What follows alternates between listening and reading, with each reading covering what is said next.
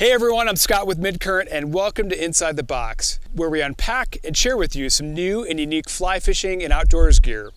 We'll give you our initial thoughts on features, design, and overall first impressions right out of the box.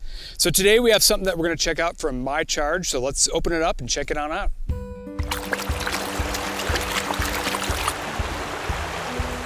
All right, so we have the MyCharge Adventure H20. This is the 6700 waterproof charger. The thing I really like about this, kind of the first impression, is the size of this.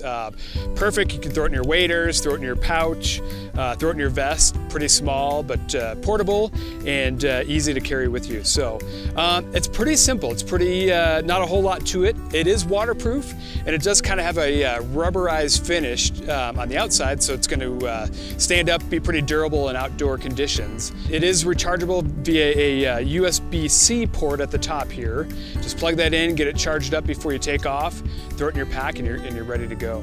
You know, it's designed to charge smartphones, tablets, kind of small devices, and it really gives you like a 3.5 time charge for any of those types of devices.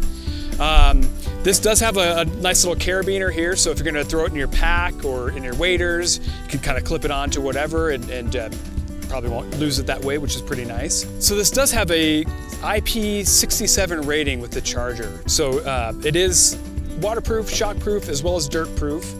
We've got the link below if you're interested in checking this out. It's pretty affordable for $39.99. Again, the MyCharge Adventure H20 6700 waterproof charger.